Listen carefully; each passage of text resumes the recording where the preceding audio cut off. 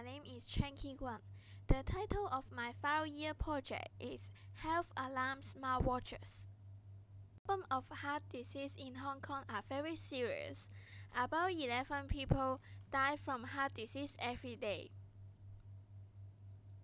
Since the heart disease are very common in Hong Kong, and many people die from late discovery of heart disease, there should have something to prevent it.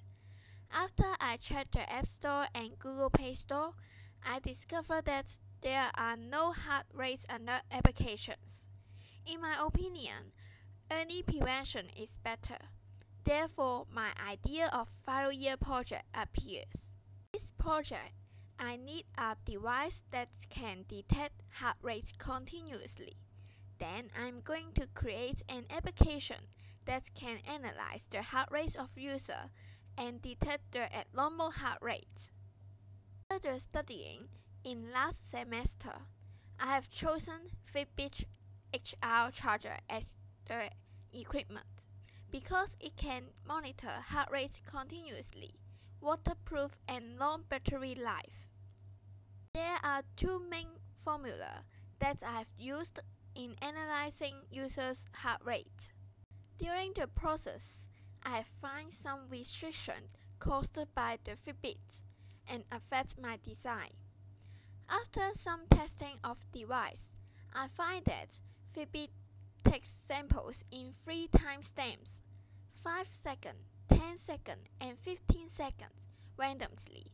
This frequency is not low enough for us to detect the heart situation by the frequency domain method.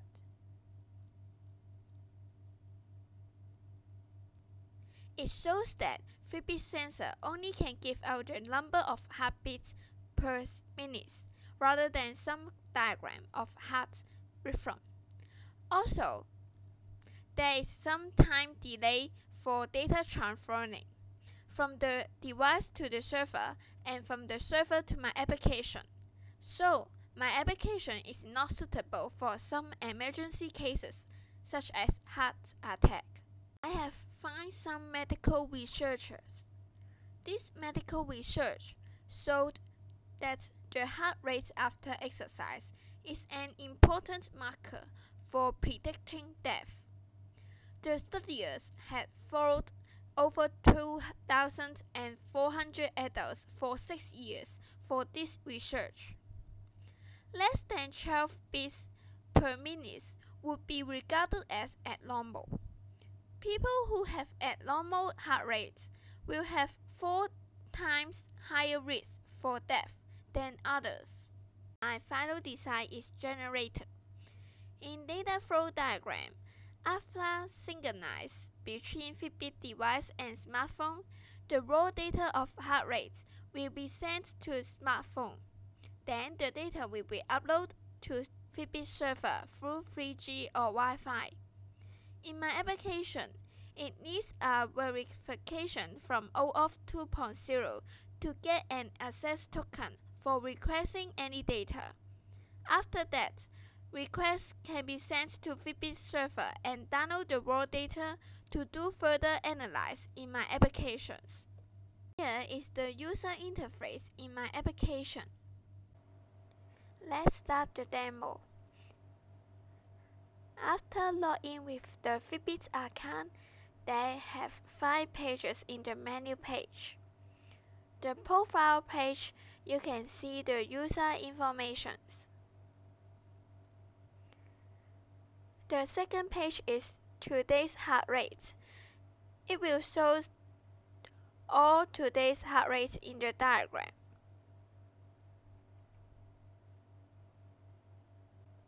For Analyze Now, there is a button for user to press when they just finished exercise. The button will be locked and show the start time and end time for detection. Wait about 6 minutes. The result will be shown in the screen. The page of detection for whole day.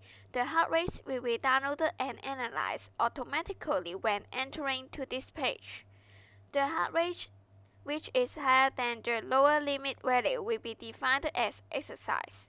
All the exercise record will be shown on the screen, and it will count out the percentage of abnormal heart rates appeared in a day. It can give a more deeply and clear picture for users to know more about the health situation of their hearts. Finally, the Know More page. It shows some important highlights in medical reports. It can let the user know more about it. For the detection for once, my application keeps sending requests to server for getting heart rate data every 30 seconds to shorten the time of getting results.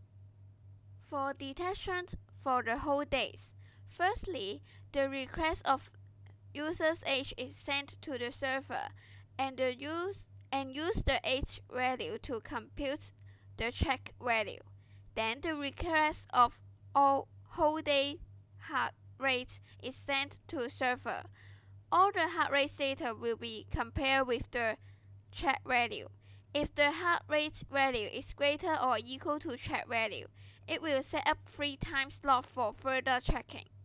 That can make sure the end time of exercise is closer to 1 minute. Both 3 time slots will have their specific heart rate value. When one of heart rate value is greater or equal to check value, the time slot will be set as end time, and that value will be set as end value. Finally, it can calculate the result. When none of the heart rate value is greater than or equal to check value, that time slot will be set as new start time, and we check the value of 3 time slot. This looping will be end until finding out results. I have asked 10 people to do the test and got some user experience. The test is asked them to run 5 minutes in treadmill and then take 5 minutes break. The steps repeat 3 times and record their heart rate after running. Before they start, I classify them as healthy or unhealthy, mainly based on how often they do exercise. And here are the results. After using the application, there are some improvements can be done and make it better. Firstly, in the detection for once, I find that data is easily lost due to the unstable collection. To make sure the collection and detection in device, here are some steps advanced to do. Secondly, in the detection for whole day, I have set the exercise time as 1 minute in this application. However, this definition may not have agreed by everyone. So, to better the design and make it more user-friendly, a parameter exercise time can be added in this application. To conclude, smartwatches are useful for everyone to monitor their body health, and I believe my application can be a strong detection to rise up the awareness of heart care issues in users. Here is the reference. This is the end of my presentation. Thank you.